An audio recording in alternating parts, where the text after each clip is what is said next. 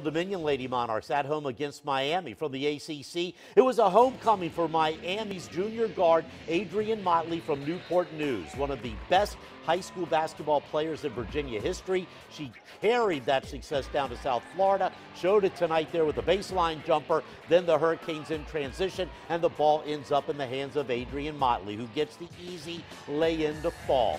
Motley led all scores with 22 points. She also had 4 rebounds, a couple of assists, and a lot of fans. ODU led by Jenny Sims. She had 16 points, but Miami led by former Woodside High School great Adrienne Motley. Too much for the Lady Monarchs. The Canes 61, ODU 35.